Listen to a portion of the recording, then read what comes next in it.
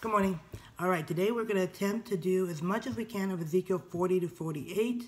And I'm just going to see how it goes because there is a lot of information here and a lot of different viewpoints. But I've been doing a lot of research and I'm kind of going with the viewpoint of John Corson, which I love. And I think that he really delves into the Word, has studied it for years. And so I'm taking pretty much his point of view. And then David Jeremiah, another pastor I love, his Bible that I use is my commentary Bible. And his Bible commentary goes along exactly with John Corson. So I'm going to go with that point of view. But there are different perspectives when it comes to this temple that Ezekiel's talking about. It's called the Ezekiel temple. But like I said, my mind started just exploding with all the different thinking and everything, and so I'm just going to pray that the Lord kind of speaks to us, and I'm going to try to pull out what I learned from my commentary and from John Corson's teaching. So let's pray. Lord Jesus, we just thank you and praise you for your word. We ask, Lord Jesus, that you would speak to us through these last chapters of Ezekiel, that we would hear the message you had for the people who were in captivity at this time. It was a message of hope, and that we would have that same message of hope that is still today, because this temple that Ezekiel is talking about, this temple is still to come, and we will be witnesses to it, Lord Jesus. And so we ask, Lord Jesus, that you would give us ears and hearts and minds and eyes even to understand this word that you had for them and for us. We pray, Lord Jesus, that it would speak to our hearts. I pray that you would bring back to mind every single detail that you want us to know, that I was able to take in, Lord Jesus. So bring back just those issues that you want us to hear. So I pray, Lord Jesus, that you would take over my mind, my heart, my spirit, my mouth, and that you would speak through me. I ask, Lord Jesus, that you would just fill me with your Holy Spirit, that you would cleanse me of all sin and unrighteousness, and that you would just use me as your mouthpiece. I just ask this in Jesus' name. Amen. All right, so I'm going to just kind of go through. We'll start in chapter 40. Now, this message from 40 to 48 is no longer talking about what was happening with the Babylonians and all that kind of stuff with the captivity. Ezekiel was going to be taken by the Spirit, and he was going to see into the millennial kingdom. So before I even start, I want to talk, what is the millennial kingdom? Okay, the millennial kingdom is a 1,000-year reign when Jesus is going to reign on earth in Jerusalem, as he's going to rule with a rod of iron. He is going to be our king here for 1,000 years, and he's going to rule over the people and over the nations. So when does the millennial kingdom start? It starts after the 7-year tribulation. So I'm going to do a quick little overview. Okay, right now we're in the age of the Gentiles. We're waiting for the last Gentile or the last person to be saved. Okay, so if that's you, get saved. I'm just kidding. You guys are all saved. But anyways, go out there and share the word. Because when the last Gentile gets saved, okay, that's the end of the age of the Gentile generation. But what we're waiting for is the rapture of the church, and that can happen at any time. The rapture of the church, we've kind of gone over a little bit. It's in, I think, 1st and 2nd Thessalonians, when Paul was talking to the apostles, because they had thought they had missed the rapture. But the rapture is when Jesus calls his church, the bride, home. Okay, and so there's going to be a trumpet blast. He's going to appear in the clouds. He's not going to come down. He's just going to appear.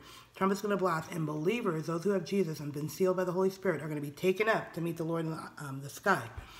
And then in 1st and 2nd Thessalonians, there's a message of hope for us who have lost loved ones. Okay, who have been people who have died in our family, friends who were believers in Jesus Christ.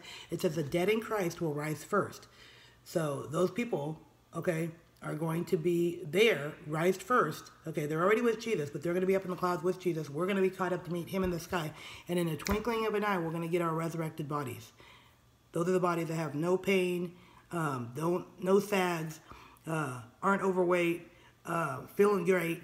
We're going to get our resurrected bodies along with the people we've lost before. They're going to get the resurrected bodies. And we're going to be with Jesus for 7 years. It's called the wedding feast of the Lamb. So for 7 years, we're going to be in heaven with Jesus having this wedding feast of the Lamb. Meanwhile, down below on the earth for 7 years, and the 7 years starts when the peace treaty is signed. when the peace treaty is signed between Israel and probably the Palestinians or the Middle East, it's going to be this two-state solution, and the Jews are going to get the right to rebuild this third temple, okay?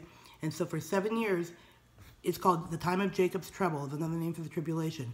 The Antichrist is going to rise, okay? And he's going to be a man who's going to come on the scene, mostly out of Europe is what they think, and he's going to be a charmer, charismatic.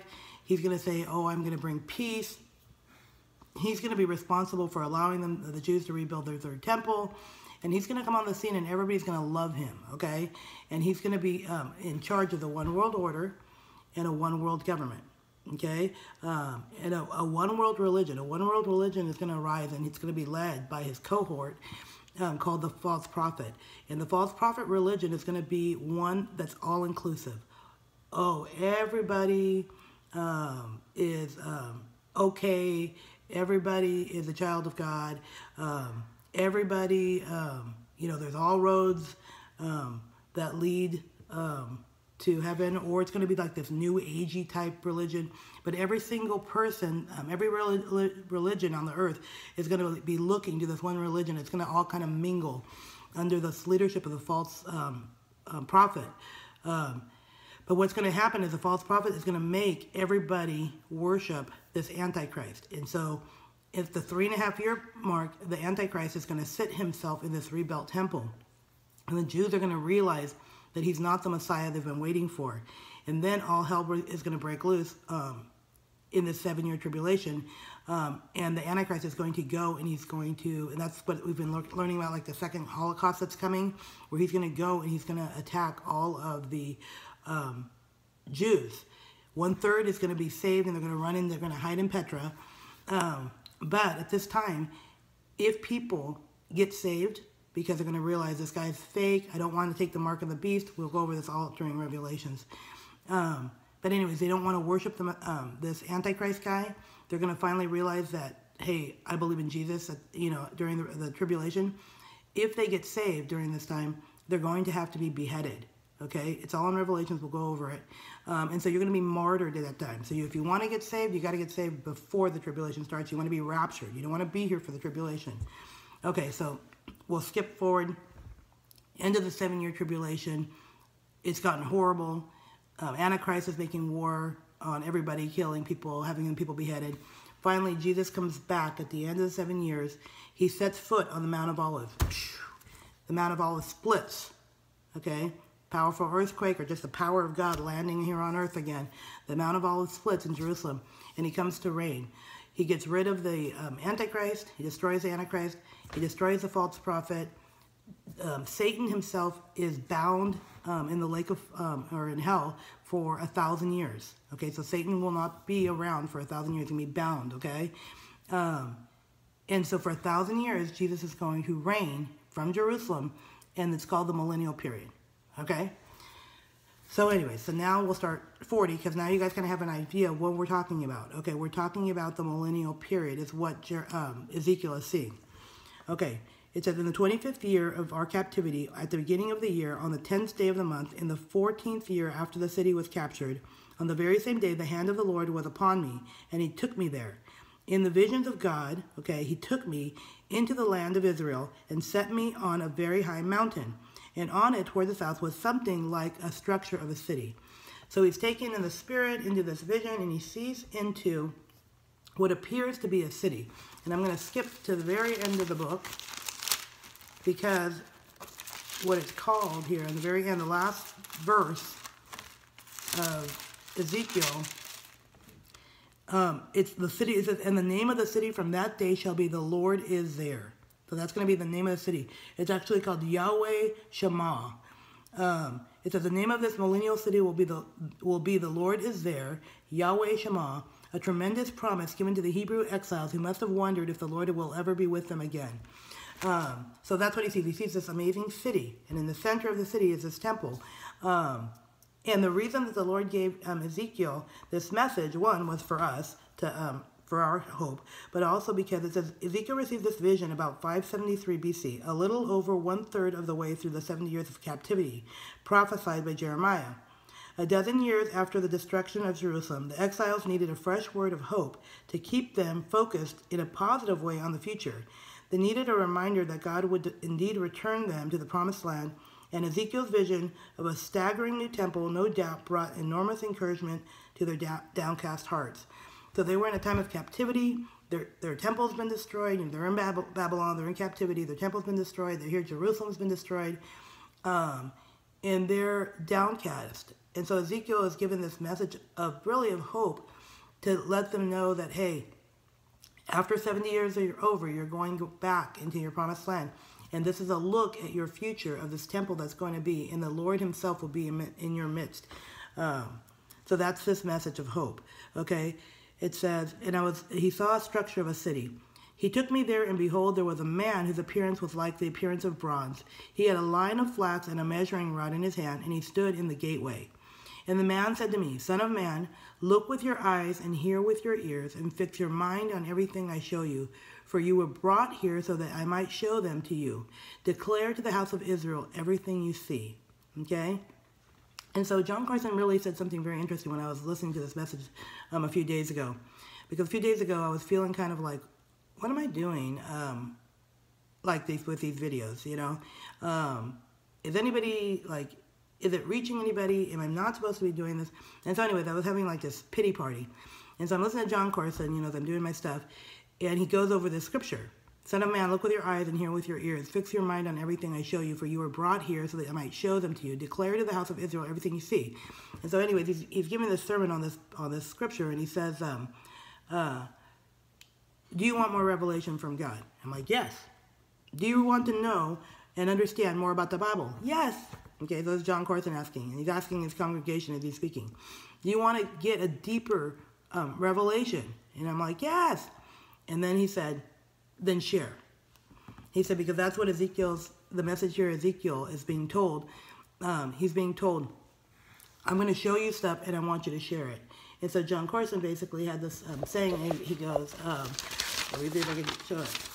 Exact words, I had to quote it. Do you want the Lord to show you my revelation, to be faithful? Then be faithful to share what you already have. So John Carson said, be faithful to share what you already know. So if you know something about the Bible, then share it. Because if you want to know more, show more. The more you show, the more you receive. And I thought, all right, Lord, there's the answer to my what I was calling out to you about. I want a deeper revelation of his word. I want to know more. I want to understand more. That means the Lord is telling me, share more. The more you share, the more you'll know. Because the more you give out, the more you'll get filled up. And so that's a message for all of us. You guys already know. You've been studying for a long time. And so you guys already know, even if you only know the basics, share the basics. Because if you guys want a deeper understanding of the Bible, then take what you know and share it, and the Lord will give you more. Okay?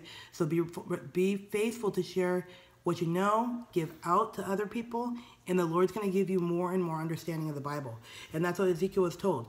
I'm going to show you all of this stuff so that you can declare to the people of Israel everything that you see. Okay? So then that was a cool message on that. And then verse 40 continues, and it describes this new temple that's going to be built. Now this is the part that totally blew my mind. Okay?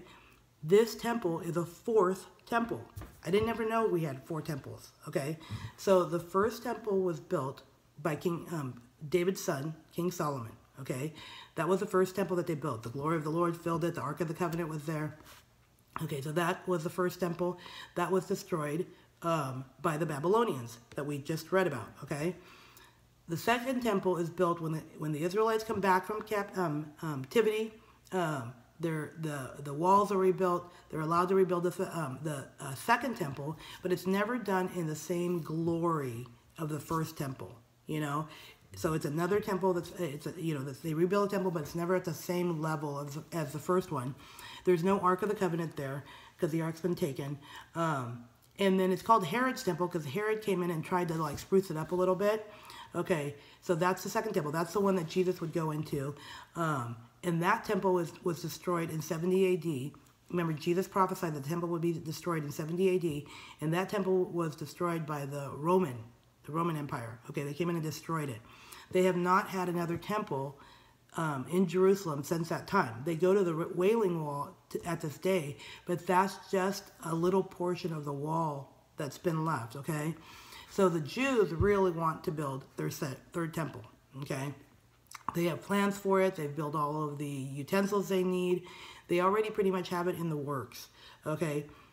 When this peace treaty for that starts at tribulation time comes about, they're going to get authorization to build their third temple.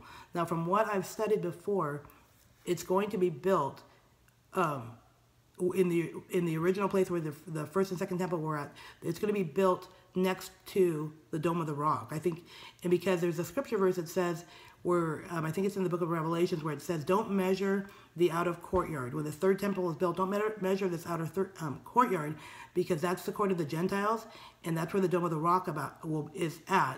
So the Lord is saying it's okay that the Dome of the Rock, that's what I've heard, okay, is in the court of the Gentiles, okay? So that's my thinking has always been the third temple is going to be next to, at this time of tribulation, next to the Dome of the Rock. It's going to be, they're going to coexist, I guess you want to call it that, okay? Then the Antichrist goes in, he desecrates it, he demands to be worshipped from the third temple.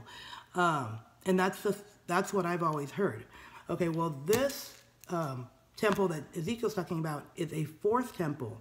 This temple is different. The dimensions of this temple that he describes here are different from the original temple. Okay, it's bigger, it takes up more ground, there's no curtain that divides between the Holy of Holies and the people. There's different things in different dimensions in this temple. So this is considered a fourth temple that's going to be built for the use by Jesus during the millennial period. So Jesus isn't going to use that third temple that the Antichrist desecrates. The Bible doesn't say what's going to happen to that third temple, and I don't know. But this temple is different, and this temple is going to be the one that Jesus uses during the millennial period. And it makes sense he wouldn't use the one that the Antichrist desecrated. And this is the one, this fourth temple where the Holy Spirit, or where the presence of the Lord is going to come back into. So I don't know. So that's interesting. I never knew that there's a fourth temple. So I'm going to end there. I'm going to do like not mini videos, but I'm going to end there. And then I'll continue on another video the rest of it, okay? So, Lord Jesus, we just thank you and praise you. We look forward to learning more about this third or this fourth temple that comes into play. I pray, Lord Jesus, that you would explain to us just what you want us to know, and that we look forward to this time when you reign here on earth. We ask this in Jesus' name, amen. And I'm going to attach a couple of videos that are 3D reenactments, or whatever you want to call it, 3D pictures of this third temple. Okay, love you guys, bye. Or fourth temple. Bye.